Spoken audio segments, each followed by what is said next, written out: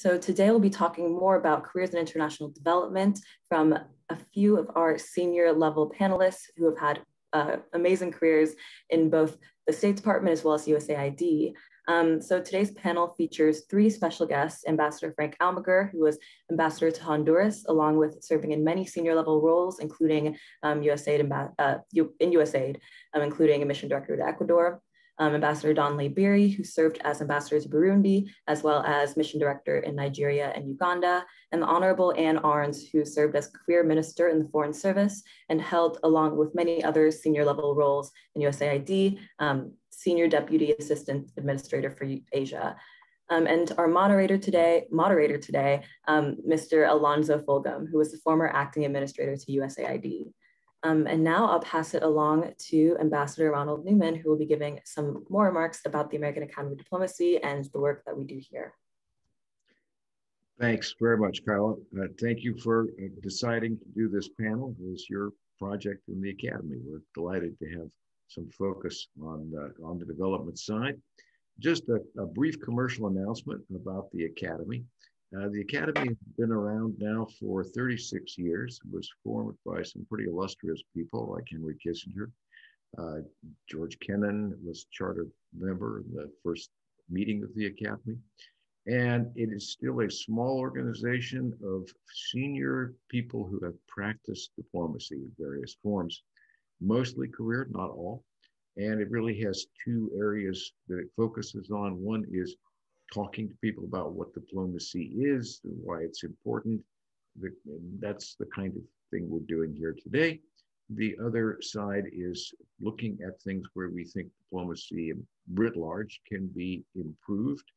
And that involves not only studies, but also active work with the Congress to get legislative change and work with the department, particularly Department of State, to push changes that we think are necessary. So that's, the Academy is still, by the way, a small organization. We only take in about 20, 25 members a year. They have to be elected by the members, and we don't elect everybody on the list to just keep this somewhat meaningful. And so we're still only about 360 members, but I think you can, almost every living Secretary of State has agreed to be an honorary member. And the fact that we now have over a dozen members that have gone into this new administration, I think also speaks to the kind of people we have in the Academy, as do the people on this panel. And I'm really glad we are doing a panel on development.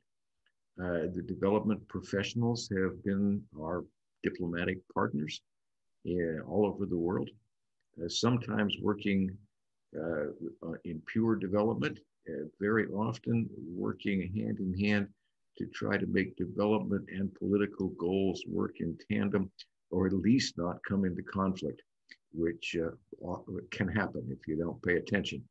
And I've had the pleasure of working with two of the members of this panel. Liberi and I were in Iraq together during some very interesting times. And Alonzo Fulgham, before he went on to this distinction of actually running the entire Agency for International Development for, I think, over a year between confirmed administrators, was the aid director with me in Afghanistan. So I know we've got a top flight panel for you, and Alonzo is going to be the one to moderate it. So Alonzo, take her away. It's all yours.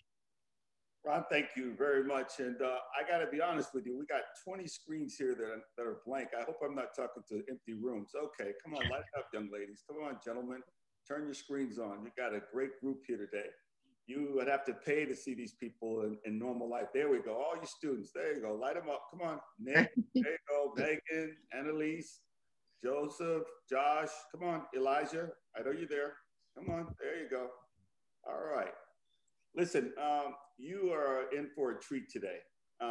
You have three of the most distinguished AID colleagues that I've had a chance to work with, making an appeal to you as students today to become a part of what I think is going to be the most important part of our national security going forth.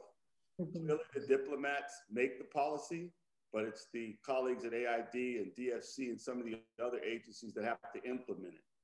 And today we're going to give you a chance to ask some really good questions and get a sense of what it's like to have a career in the Foreign Service. What's going to be interesting for you more than anything else, because you guys like different and interesting things, is that we have a couple of colleagues who didn't start off in the diplomacy role, but they started out in AID and they ended up becoming ambassadors. And that's a stretch. That's a hard thing to do. And you'll get a chance to hear how they got there and why they did what they did, but also some of the steps they took along the way to take on those responsibilities. I say this to you as an important factor because we need you in the Foreign Service. We need you in the civil service. And this is an opportunity to get a lot of those questions asked as you start to develop your academic backgrounds going forth. I know most of you have already read the documents, at least their resumes and CVs. So I'm not going to have them go through a long deliberation about what they've done. I'm going to go right to the questions and start asking questions to them that will I think will be interesting for you. I'm going to start with Anne. Anne, why don't you tell us what did you have to do to enter the agency? How did you get into the agency of international development? How did you get in? Well, I joined USAID right out of college, actually. And I didn't join thinking it was going to be my career. I didn't really know about international development. I just needed a job for a few years, and then I was going to go off and get my doctorate in political science and teach about American politics in the university. And I got into USAID as an entry-level job. I joined as a civil service, a member of the civil service, not the Foreign Service. I joined as a civil service employee in the Office of Population. It was, population was a pretty new field at that time in development. And what the office did was to design and carry out programs, family planning programs with developing countries all around the world. And what I learned was that the people in the population field, people in my office, were tremendously committed. And they had, a real drive and a real sense of mission in carrying out those programs. So that's kind of what I absorbed when I was going through. Perfect. And I stayed in as a civil service person for a long time until I joined Foreign Service, and I loved it. Frank? Well, first of all, I guess from early days, I had a strong interest in foreign affairs and in Latin America. I was born in Cuba, raised in Miami. And when I majored in political science with an emphasis on international affairs at the University of Florida, I applied for the Peace Corps. Now this is mid-60s, and this was an era in which both Peace Corps and USAID were created in 1961. I thought it was a perfect opportunity for me to better scope out the international affairs profession. And so I went to Belize. It was called British Honduras at the time. A little side comment here that when they first invited me to go to join the Peace Corps, they invited me to go to Sri Lanka. I wrote back saying, hey, I'd be glad to do it, but I'm a native Spanish speaker. So they came back and said, oh yeah, so we'll send you to British Honduras. As you can well imagine, the language spoken in Belize now, but British Honduras is English. But I work in agricultural cooperatives, putting some of my newly learned skills in accounting and marketing, helping cooperatives. By the way, one of the events that happened during my time in Belize was that I met a fellow Peace Corps volunteer at the time, and she and I will have been married 51 years. Congratulations. Later on. So it was, going to Belize was a rather meaningful event. When I came back from the Peace Corps, I came to Washington, and Peace Corps helped me, place me through their contacts at the Office of Economic Opportunity. which was an agency created under Lyndon Johnson to manage the war and poverty. And it was a beautiful place from which to start, because all of a sudden I was seeing development from the domestic side. And it was a great experience. Nevertheless, given my interest in foreign affairs, I did go through the process of both the USAID's Foreign Affairs or Foreign Service and the State Department Foreign Service. A bit of bad news for me at the time was that both agencies were facing a rather big retrenchment of staff coming primarily out of Vietnam. Right. They had to place so many people. So eventually, having successfully met the requirements for both, but I eventually received an invitation from USAID. And I came to USAID at about as low level as you can be, an FS5 or 6 actually, and working for an office that's far removed from the foreign affairs side, which is the Office of the Inspector General. Oh. In those days, it was called the Office of the Auditor General. Not exactly, but I figured, hey, you know, let's take a chance. It's a good opportunity, and I always have believed that if you do the right things, you take an opportunity like this one, and you can make something out of it. And I did, and it was during that time that I also got my master's. I continued to engage in discussions on the program side of USAID. And so I was with another detour in 1972 back to the Peace Corps, in 74, back to the Peace Corps, because AID underwent a furlough, a reduction in staff because of the nature of the number of people who were coming out of Southeast Asia. So I was detailed to Peace Corps again, this time as staff. And so for the next 5 years, I wound up on detail and with Peace Corps. And it was a great opportunity. When I came back to AID in 1979, I already had acquired a great deal of experience, both in foreign affairs, in development, and in management. And so my career took off from that point. All right, hold that thought right there, because I want the young people out there to understand that there's more ways to enter AID than just one. And Frank took the most secure, non-circuitous route to his greatness. Yeah. Don, talk a little bit about your experience in coming into USAID. Sure. Well, mine started pretty early in the sense that when I was in high school, I managed to get on an internship program that essentially took me around the world. And as part of that, we were supposed to study a topic as a case study that we sort of took with us to the various countries that we went to. So I wound up studying, quote, population. And so it was an early introduction to public health, international affairs, et cetera. And we were able to also live with families. So from a very early stage, you know, I was still, as I said, in high school. In fact, I turned 17 on this trip. And it sort of opened to me this whole world of what international diplomacy was, development, et cetera. And I was able to carry that theme through college and then graduate school. And I was able to benefit from a lot of additional internships overseas.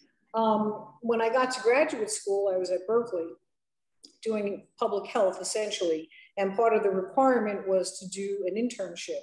So I applied to the Office of International Health, which was part of HHS back in Washington.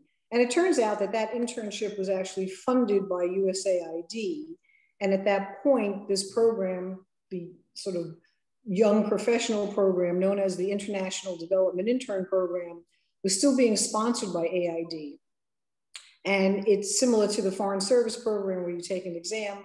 The IDI program was one that essentially, you know, you had to apply for, compete for, get in, and then it sets you up on a foreign service career track.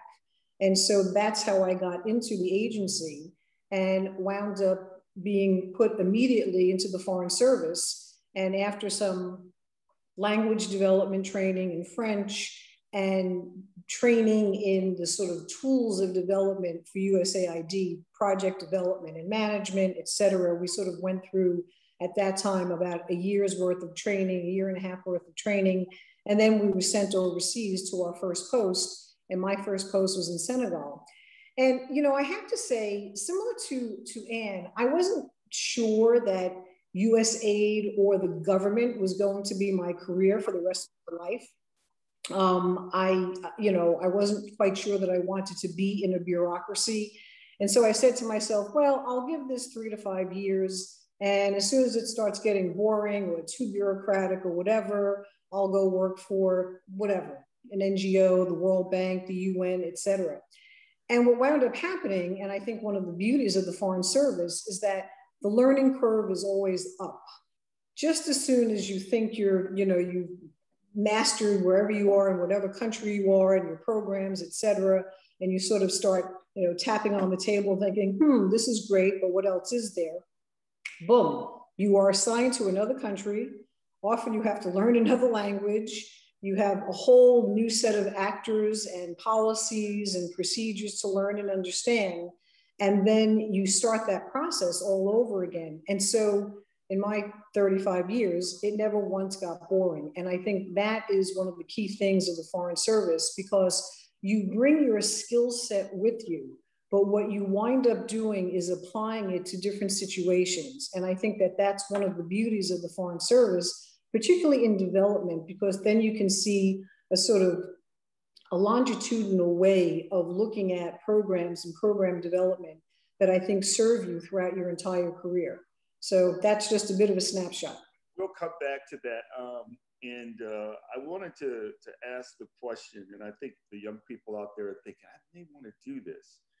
But when did you know that you had the development bug? When did you know? When did you really know? Because this is not a job. The Foreign Service is not a job on both sides, state or AID, where you go, I think I might want to do this. There's something that says, I really, really want. When did you know you had the bug? And actually, Frank, you go first this time. When did you know you had the bug? Well, as I mentioned earlier, I think in college, I took a number of courses in development economics, the politics of the developing world. It was in vogue in that era, and I enjoyed it very much. And I really had this thirst to understand other countries and other cultures. And so to me, it was natural that I would gravitate in that direction. And early on, I knew that I wanted to work in public service. I just felt more comfortable in settings where I knew that we were serving a greater good, if you will. And I certainly believed in the role of development in US foreign policy. And so I've never deviated from that. Maybe I can get a little boring when it comes to a sort of career interest, but the reality is that I was keenly interested in foreign policy and in international development, and I've remained interested to this day. Anne? Yeah, I think, I said I started as a civil service employee, and I was just out of college, and I got my master's part-time. I decided master's degree was a useful thing to have, and so I did that part-time while I kept my full-time job. But I think that during those years when I was first in Washington, I got a really, really strong sense of just how committed people are to development, and also it's a real mission. They're just really driven, and of course I absorbed that too. And they, you can see how important development is at the individual level for the individual person and the families in the developing countries who benefit from it. You can see how important it is for the country, their whole country, and you can see how important it is globally. And so it's extremely compelling. But what really, really sold me on staying there, because I kept thinking, oh, well, I'm going to go off and, just do whatever it was I was going to do. But really, what really I think sealed it for me was after a few years, after I was old enough to be allowed to travel, I it was going to the countries and seeing the programs in the field and seeing it was so incredibly compelling to put those things together that I had learned from the Washington side. And in the, you know, looking at the family planning and health services, you can see just exactly how much that means to the woman in the field and how much that means to girls for their entire lives, that service. And it was incredibly compelling. Great, Don. Yeah, I mean, I would like to pick up on that point. For me, the key was seeing that the programs that we were doing on the ground, in the field, made a difference. I mean, every time you went to a village and you saw what, you know, oral rehydration programs were doing to save babies' lives, vaccination programs, when, you know, you saw contraception programs, giving women a choice of when to have children. All of these things were just so key. And you could see, you know, villages that didn't have water before. Now, as a result of intervention, they had water. Some had electricity. All these things, you know, that we take for granted just made a huge difference in people's lives. And, you know, USAID, particularly in the health field, was and still is the largest international donor in the world. And so you had the resources to really make a palpable difference in people's lives. And once you really see that on the ground and you're able to go and you really develop a personal interaction with folks. You go to villages and you see families and you see individuals and you see how their lives change. You see girls go to school that hadn't gone to school before. And this is palpable. And I think for me, that was the bug where it wasn't something that was in textbooks. It wasn't some theoretical construct of this is development, this is whatever. This was real life difference to people. And people would come up to you and say, thank you for all the programs that you're doing. It has just made an enormous difference in our family. And now my children will have a better life as a result of this program. And I you know, there's no compensation for that. I mean, I think when you can see the fruits of labor palpably, that for me was all I needed to stay in. Okay, super. So we've learned two things so far, that getting into the Agency for International Development is nonlinear, that the people in the business have a strong passion for what they do and a love for other countries and the work that's going on there.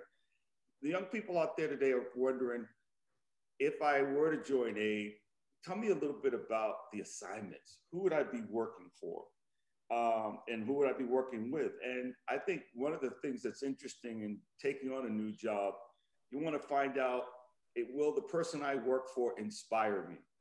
So I wanted to get a sense from you, one supervisor that you worked with that inspired you and influenced your career, and then share that with the group a little bit. And I'll start with you this time, Don, because I've gone last on you the last 3 times. So you go first this time. Sure.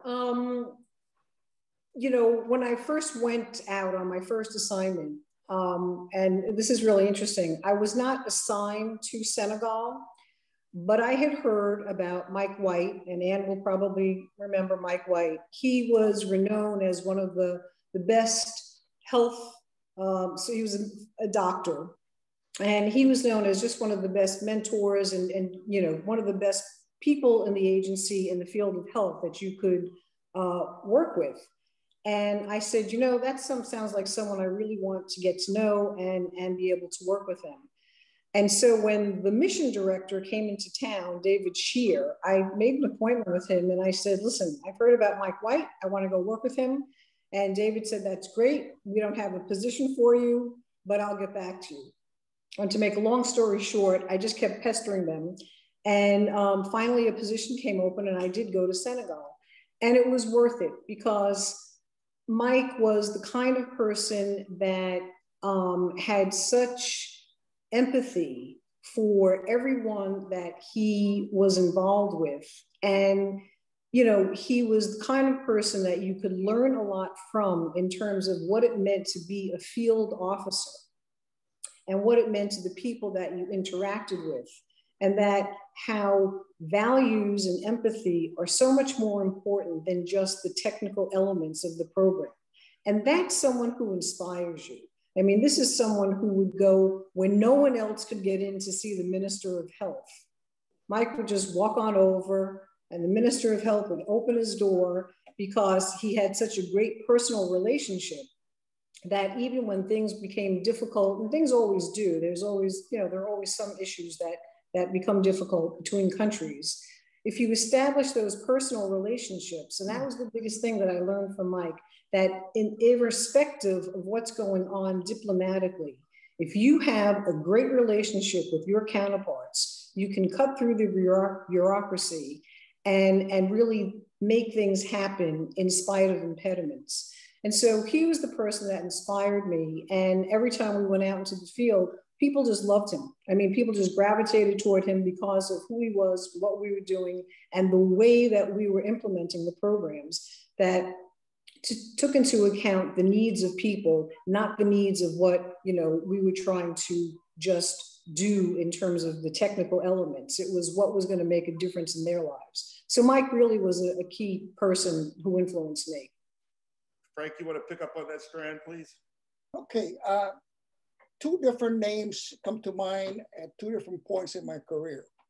One, I mentioned that I had gone from Peace Corps to the Office of Economic Opportunity, and the person who was running the health program for the OEO at that time was a gentleman by the name of Dan Zwick. And Dan Zwick gave me a taste for what a great public servant is all about. He worked tirelessly, constantly concerned about issues that would come up all over our country. And he engaged staff. He gave us a sense that we were making a difference in communities, both rural and urban. And I was totally green in the world of Washington. And yet within 3 weeks, I was out on my first field trip out to a place, I don't even remember the name, but it was right on at the southern tip of the end of San Francisco Bay. A huge pocket of poverty in that area, and trying to ensure that our health center there was meeting the needs. And he quizzed and questioned and engaged in a way that gave me the motivation to say, hey, I'm adding something of value to this effort. And that's great when you're, again, at the bottom of the rung and somebody's actually showing you what it is to be committed. At a totally different level of time in my life, a gentleman who is a member of the Academy, Peter McPherson. I was head of the Andean program at USAID at the time when he became administrator. Actually, a little after he became administrator, I took over the Andean program, and Peter was incessant, engaged in every facet of the organization. And he really cared. And I had the good fortune of going with him on 2 separate occasions out to the field, one time to Ecuador and another time to Bolivia. And in both places, he wanted to know every detail of the program. And you can say, well, that's kind of micromanaging, but it was done in such a way that was not only strengthening the program, but also motivating staff. And I took a cue from that to say that it doesn't matter how high you are in an organization, and here was the senior ranking fellow at AID, that you can really engage with your staff in a very personal way, motivate you. And overall, you know, the people who most impact all of us are the ones who have the emotional engagement in what they do. And one of the things that has always kept my interest in what I do and in the agencies in which I have worked is that emotional link to what we do. What we do is meaningful, and it's proven over time, and there are people there who share in that passion. And those 2 gentlemen that I mentioned served in that role. Well, now we've been inspired. We figured out how to get in the agency. We've got promoted. We got people that inspire us. Now, we all know that the work we do at AID is not always easy. And it's very difficult. And I wanted to hear from both Ann and Dawn in regards to being a woman in a male-dominated field. How did you manage conflict in your 32, 33-year careers? I think the women here would like to hear that. Manage conflict. Management conflict in promotions, dealing with other individuals that are managing you, not getting the assignments that you want, that kind of thing, that you thought you should have deserved. Well, I'd like to say first. Let me set it up a little bit better for you. Sorry, Ann. What we're trying to do is give these young ladies a sense of, they're hearing all these things about diversity, they're hearing about opportunities, whether or not they can move ahead. AID has always been known as a male-dominated organization. You guys have done very well within that organization. And I wanted you to share some of your experiences, how you were able to manage around that. Does that help? Is that better? Okay, sorry.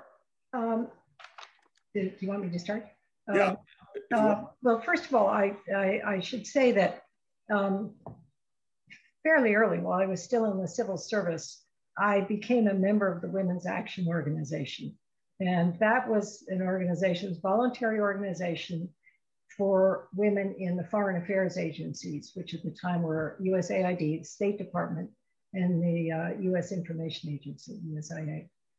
And it was very helpful because first of all, it was a great networking opportunity, and it helped me to, taught me to do things that I never would have been able to do. I never would have had an opportunity to do at those lower grade levels, which was to figure out what issues we wanted to present, how to present them to people in leadership or people up the line, you know, and how to prepare talking points and so forth.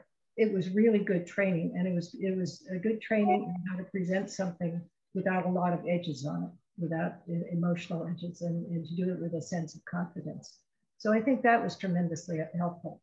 I will say that while I wouldn't say that opportunities were equal for women in the opposite population or elsewhere in the agency, I think they were actually slightly better in the population and health fields, because those are fields that have a lot of women in them. They were very slightly better, very slightly, let me say. I think that, how did I do it? I think I learned how to have confidence in the position I was in. I had a strong network of people that helped me. There's no doubt about it, that helped me find out what jobs were available, what things were of interest, and so forth, and get the jobs. And then being in the jobs, and especially being in management jobs, but non-management as well. I learned the rules. I was very aware of what the rules were. I was very aware of what the pitfalls might be. Stay focused on what you want to do. Stay focused on what you want to get done. And, you know, try to do it without anger, and just a clear head, and keep your eye on what your objective is. I found after I got into senior foreign service, and particularly after I became the boss, after I was a deputy mission director and a mission director, you know, those are recognized positions, and it wasn't difficult. But it was still with people in other countries as well. In the other country, I think that there's a lot of respect for the position. And so if you've got the title, and in fact, in that sense, it's easier. If you're overseas and you've got the title, if you are the office director for something or other in the USAID mission, or if you are the deputy mission director or the mission director, they will respect that. And so in those senses, you're more neuter. But in dealing with the American staff, it's really important to stand your ground and not be bullied. Mm-hmm. There's no formula for it, but I think that's the best bet. Don, you want to pick up on that strand? Alonzo, I'm sorry, say it again. you want to pick up on that, Sure. Grant? Yeah. Absolutely. I mean, I think, and I'll echo a few things that Ann said. One is you do have to develop a network. It's really important. And I know that you all hear that over and over again, but it is key because those folks will be your support. The second thing is you do have to have good mentors. And this is where, you know, working with good bosses is very important. And so you know, one has to learn the organizational culture, and one piece of the organizational culture is that, you know, the corridor sort of you know, network is as important, and the corridor sort of reputation is as important. And so you need to know, so who are some good people and mentors to work with? And you'll find that out fairly quickly. I think staying results oriented and trying to block out the noise is very important. At the end of the day, USAID is a results oriented organization. At the beginning of the rating year, you have certain goals that you're meant to achieve. At the end of it, you get evaluated on how well you help to achieve, you individually as well as the organization. And you have a 360 sort of review process that says how well you did it, but also how well you worked with others. And I think this is another key part of it. Really develop the process of working with others in a teamwork fashion. You know, so there are times when— Let me interrupt you for a second. What happens if you're doing all those good things, doing all the right things, you got mentors, but you end up with a jerk for a boss? Well, then, which has happened. That's what I want. That's what they need to hear. They need to hear that part. They got the— yeah, go ahead. Well, and then look, you know, adversity brings strength. So first of all, you have to learn how to work with all kinds of people. And even if you have a boss that's a jerk, you got to learn how to work with them. Okay. I mean, that's part of growing professionally. And, you know, and here's also something that I would say, again, keep your eye on the ball. I would say here, pick your battles. Not every issue is a battle that has to be fought, you know, to death. And there are certain things that, yes, if you feel— Say that again. Say that again. Pick your battles, because not everything, not every battle is a slight that has to be fought to the death, okay? So choose what it is you're going to fight over and say to yourself, is this worth fighting for my career? Now, if you feel that you have been, you know, discriminated against, if you have been really forcibly forced out of, you know, a position or overlooked or whatever, there are, you know, grievance processes that you can follow. But I think one of the first things to do is to actually have the conversation, not in a confrontational way, but, you know, say, listen, what was it about my work that didn't, you know, measure up in your eyes? And then point out things that you did that, you know, to counter that. But you have to be very aware that every time you raise something, make sure you are on terra firma, because that's very, very important to you as well as to everyone else that, you know, who's in that similar boat. And the other thing is, really, bosses who are total jerks, excuse me, they are known to everybody, okay? So at a certain point, you are not the only person that has raised this, because if they're that much of a jerk, other people have raised it. So know that you also have that network of people who can actually substantiate some of the issues that you're raising. And stand your ground. I mean, if you feel that you are absolutely right about an issue, stand your ground. And it's really important, particularly as a woman, to do that. Because, you know, the who will blink first is, you know, you really do have to stand your ground.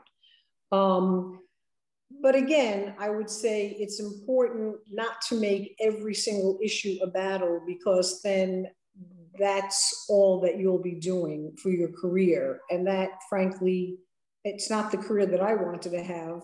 I wanted to, you know, make sure that things that I was doing made a difference, but that I wasn't fighting the bureaucracy over and over again. And I don't think you have to. I mean, I think that there are enough opportunities out there. And if you prove your worth, you will get promoted. Thank you. That's perfect. Frank? Oh, yeah, let me add, not only do I agree with all the comments that have been made, I'm old enough to remember the first 2 or 3 women mission directors who encounter their own challenges, including not being treated appropriately at the ranks above them.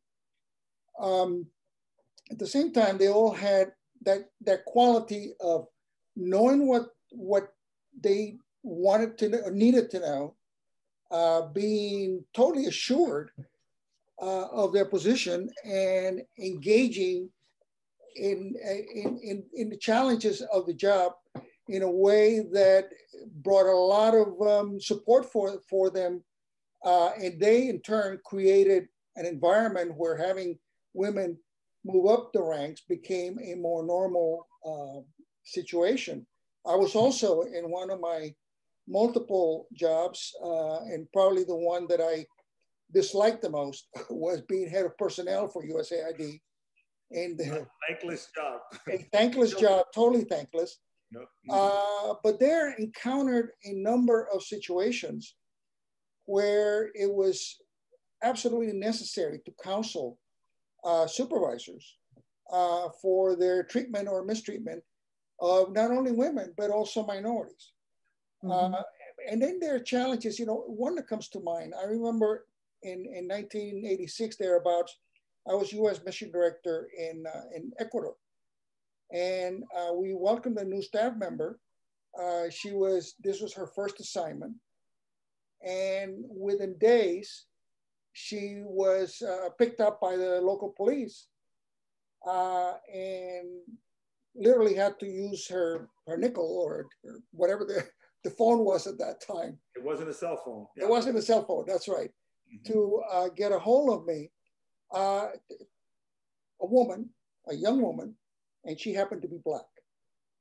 And she tells the police in her broken Spanish that she actually is a U.S. Foreign Service officer working for USAID.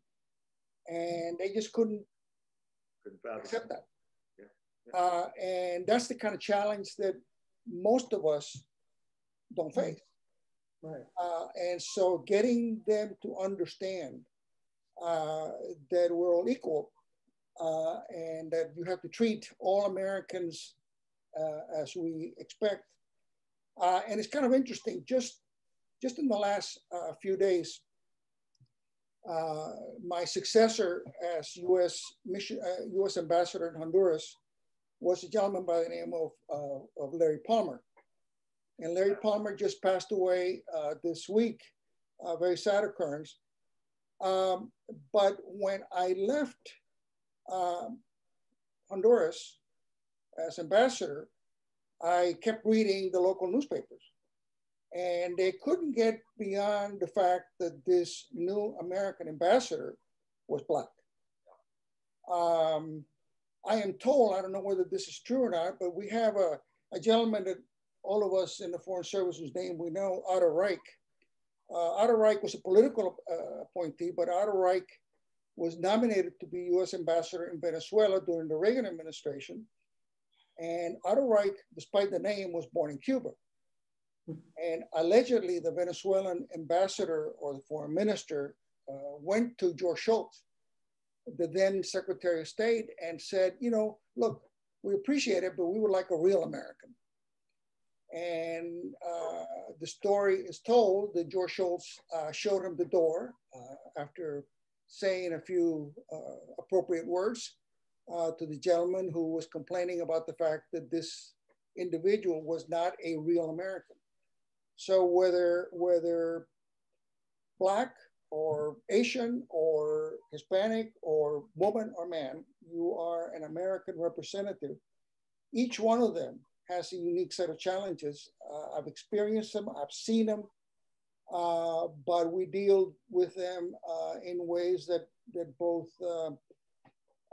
Anne and Dawn have noted, that and you have to prove that you know as much as anybody else, which is unfortunate because you shouldn't have to be proving it all the time, but it's true. But times have changed, fortunately, and I think we're seeing a total different environment. And in my whole entire career, I have never seen the kind of emphasis that this administration and that the Secretary of State is placing on ensuring that the U.S. Foreign Service reflects America in all of its ways. And the impact, I think, is going to be tremendous.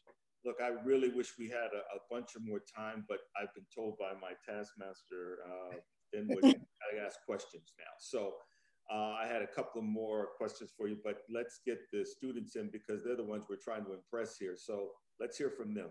Right. Who's going to be the Springbok? Who's up first? Come on.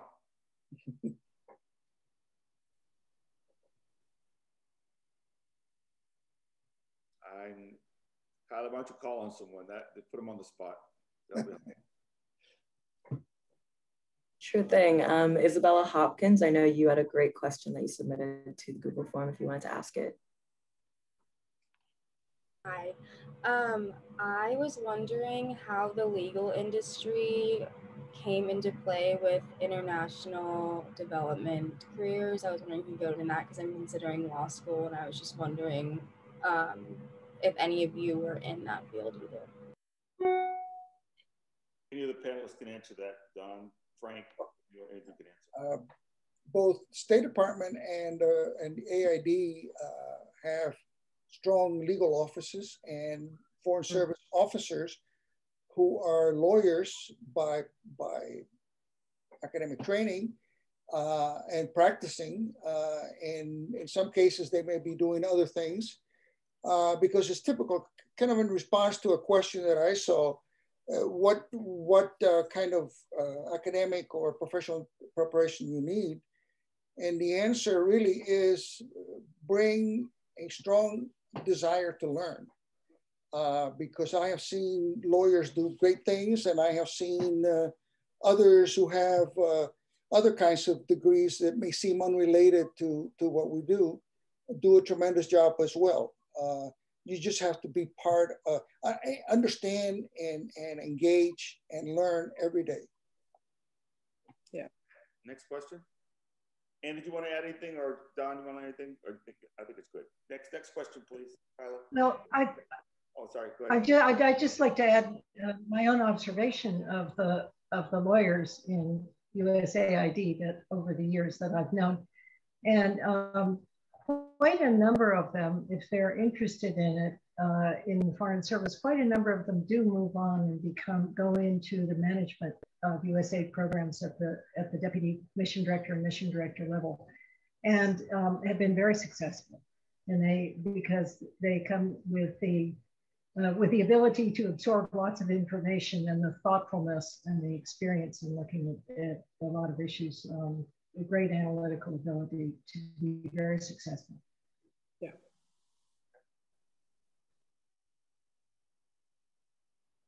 I have a question. This might be based on experience. It's a bit more of a subjective question, but my aunt works in international development, and from the age of basically 25 to 40, she was traveling the world, like at least, I mean, every few months she was probably going to a different country. And so she never really settled down until later in life. And so I was wondering how your careers affected did that affect like your family life or your relationship with other people? Did you feel like you kind of had a later start to like the familial aspect of life? Well, I can start with that since I have actually remained single. And so to a certain extent, I think that did impact some of my, personal choices. I think that might be a bit different now in terms of having tandem careers, although, Anne should speak to that and Frank.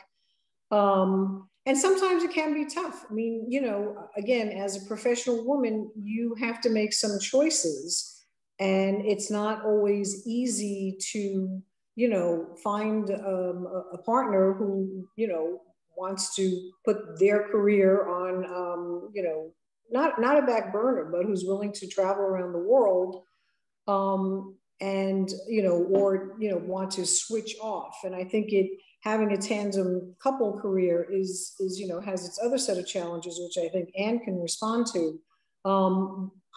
But I have found that for me personally, I think you know, I have, you know, remained single. I wouldn't say it's just because I was in the Foreign Service, but moving from country to country and place to place over the years does put a strain on relationships. And you know, sometimes you just have to accept that. And doesn't mean you don't have relationships. It just means that you may not have relationships in the normal course of events. Mm-hmm. Anne, you want to go ahead? Yeah. Fortunately for me, I mean, it wasn't accidental, but it worked out well. Fortunately, I married a person that also worked for USAID. And we met in a meeting, and so that's that's a good reason to go to meetings, I think, in case sometimes you don't want to, but you never know what's going to happen. But I think that, and we were both civil service at the time, and we had both considered going overseas many, many times, and had some chances to, both of us separately, to convert to the Foreign Service. And we didn't go until after we had our children, but we took them overseas when they were ages 3 and 5. And so you don't have to postpone it. It's true, there are issues. There's good news and bad news about being a tandem couple, because you do have to find assignments where you're hopefully in the same country, in the same AID mission, and you can find 2 jobs that are reasonably professionally appropriate and challenging for both of you. And so it's a challenge, but I think USAID does the best it can. I mean, it's very helpful, because it's good to have tandem couples also. I think we had a wonderful time, and our children learned a lot living overseas. I found it actually, in many ways, as a working mother, I found it to be slightly easier than it was working in DC at the time, because for one thing, childcare was much easier to find in Pakistan, which was the first place we went. And it was much easier to find good childcare, and was much less expensive. But so that really relieves a major stress of a working mother. And I found that the atmosphere at posts was, at least in the USAID posts, it's generally speaking very welcoming of newcomers, and very welcoming to families as well. They want people to feel comfortable and have things to do with the kinds of things they enjoy. So I think, as far as the children went, our children, we thought my husband and I were very pleased with it, because they did, they came out to be very flexible. You have to be flexible. You have to realize that things change. And sometimes they change in a hurry. And sometimes, in fact, they were both evacuated with my husband from Pakistan when we were there in the beginning of the first Gulf War. And that's there are things that change abruptly, and you just deal with reality. But they're very flexible. They have a lot of empathy. They realize the United States is not the center of the world, and that there are other cultures, and there are plenty of other perspectives and ways of looking at things. And you can never assume everybody thinks the same way you do. And what we were happiest about was that they're both very happy that they grew up overseas. And I would like to say, actually, for myself, that those years that we were overseas with our family, I would say were the hardest and the most intense and the happiest years of my life. They were really wonderful. So I think people make different choices about what they're going to do, but in terms of getting married and having a family and so forth, it's possible, it's challenging, and that's kind of part of the fun of it. one last question. Maybe Frank, did you want to add anything there, or you want to go? I just wanted to add that every generation has certain realities with regards to family and family life in the Foreign Service. These days, so many posts are unaccompanied posts where the family remains behind. That's always a very painful and challenging issue. In my case, I didn't have to deal with that with our kids who grow up mainly overseas, but I wish we had Zoom or other of these current assets, because being a doting grandfather, I kind of feel sorry now that my grandkids, my children, did not get to experience their grandparents the way that I'm experiencing the role of a grandparent because of the distance, because of the lack of communication over time. But right now, again, the challenges are immense. And so it is one of the areas where a prospective Foreign Service officer should consider as they contemplate a career in the service. And Alonzo, just add to that, because I think Frank raises a good point. And I think to be realistic now, going into the Foreign Service, you should anticipate at different points in your career that you will have unaccompanied assignments. I mean, if you go as a family, if you, will get married along the way and have children along the way. I have to say, as mission director in both Iraq and Afghanistan, well, I was mission director in Iraq and managing the civilian program in Afghanistan. And one of the key issues was always the unaccompanied element of the postings, because people being separated from their families is very, very, it's very difficult. And it's not just in, war-torn places. In sub-Saharan Africa, we had the same thing because of security and other issues. In Burundi, I had to evacuate the embassy twice. And so twice I had to deal with, the whole notion of unaccompanied families and, Foreign Service officers who were unaccompanied.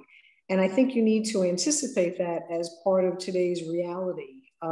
So just put that in mind. It's not, there's nothing inherently bad about it. It's just a challenge that you'll have to deal with at some point. Yeah. Destiny, you get the final question. So I was just going to ask if there's anything you wish you would have known before you started in international development that you would like to share with the attendees. Well, someone mentioned or repeated the word, I think it was Dawn, networking. I think that over the many years in which I have been in active professional life, nothing is as important in your career as having a good network of individuals who can not so much help you in getting this other job, but counsel, be mentors, be role models for what you want to be, and who are able to show you what the work life that we're engaged in is all about. So in your college years, I wish I had done more interacting with my professors and would have had I think a more satisfying experience. And something I learned later on, that you really have to get to know people as people in any setting. Don, you want to add anything? Ann, you want to add anything? Go ahead. Okay, sure. Well, I wish I'd known. I wish I'd known when I started out. I wish I'd known exactly what the agency was. All kinds of things that you can now find out on the net before you start a job, and you should go in more prepared. But I agree absolutely with Frank that the networking is something I didn't know anything about for the first 2 or 3 years, maybe, that I was there, and it made it. I learned so much from it, and it was professionally so helpful to me And as Dawn said, you know, all the way through my career, I had my network of people that I knew in USAID, which was, of course, enormously helpful in finding out what the agency was doing and finding out what resources were, and also finding out what jobs were coming up. Because, you know, men have, they always talk about men getting together and, you know, smoking their cigars or whatever they do. But women have a network too, and you can develop it. You know, I wish that I had known sooner. I guess that's one of my main things. I wish I had known sooner how wonderful it was, and actually tried how wonderful it was to be overseas, because you know, it made all the difference. And to have that experience, I really loved it. And then finally, I didn't really learn this one for a long time, that even though, you know, if I worked hard, I could do a pretty good job, and, you know, at most jobs, I could do pretty well. But if I wanted to do really, really well, I needed to be in a job that I loved, and a job that was interesting and exciting. That's, I think, that's the argument for always paying attention to looking for something that you find really, really interesting and consuming. Yeah, I'll just add a couple of things to what my colleagues have said.